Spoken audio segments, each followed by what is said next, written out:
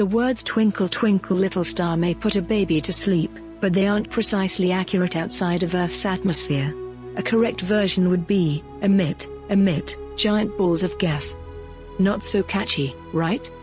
Stars, the dazzling beacons of light that come alive when the sky darkens, have always piqued our interest. They've been worshipped as gods, used to measure the passage of time, and as a means of navigating the planet. But, do we possess enough knowledge about them? We have been able to observe and study millions of stars thanks to our advanced telescopes. They have enlightened us about the universe's deepest secrets. NASA's Hubble Space Telescope has obtained photographs of the most distant star ever observed, which appears to provide a fascinating view into the primordial cosmos. It has set a new benchmark by detecting this distant star. This star is believed to have existed within the first billion years, after the Big Bang. Astronomers have named it Earendel, an Old English name, which means morning star. Earendel's light has traveled an estimated 12.9 billion years to reach Earth, a considerable leap over the previous most distant star, which was 9 billion years old. Because of an unusual cosmic alignment, the observations were feasible, and Earendel may be the only solitary star from this time that we will ever observe. Studying Earendel will provide a window into a hitherto unknown era of the universe.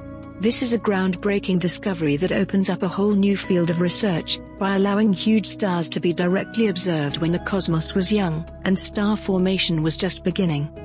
It is thought to be at least 50 times the mass of the Sun and millions of times as bright, making it one of the most massive stars ever discovered.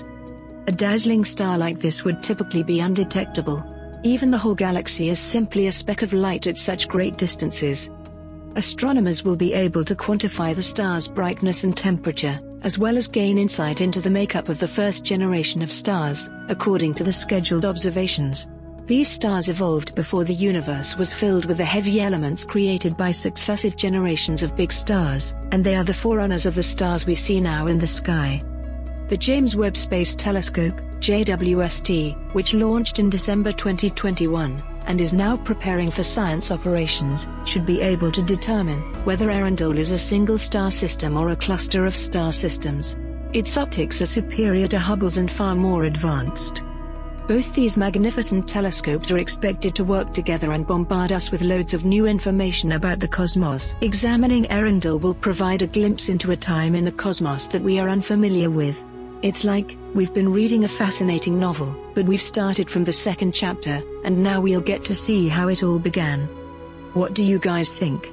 Drop in your comments to let us know, and don't forget to subscribe.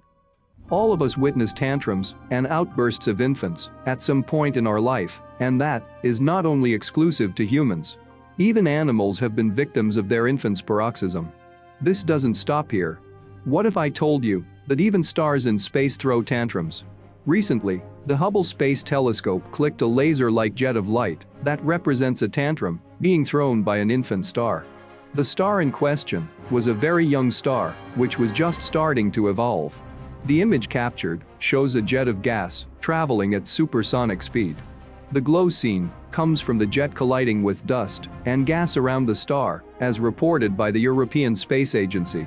The result of this collision is the colorfully wispy structures known as her big halo objects.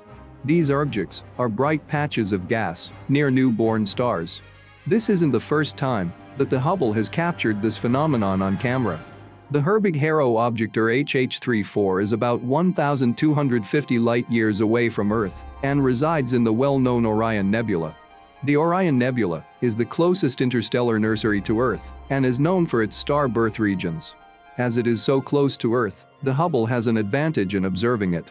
The new imagery, according to ESA, will be useful for future science projects, with the recently launched James Webb Space Telescope, which is currently in commissioning, until around June.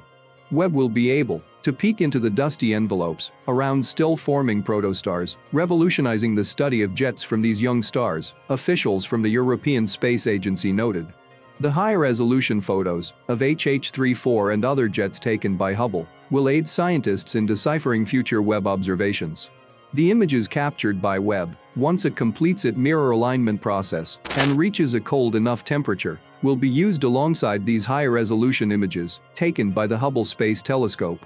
Astronomers will be able to better interpret future discoveries made by the Webb telescope by comparing Hubble photos.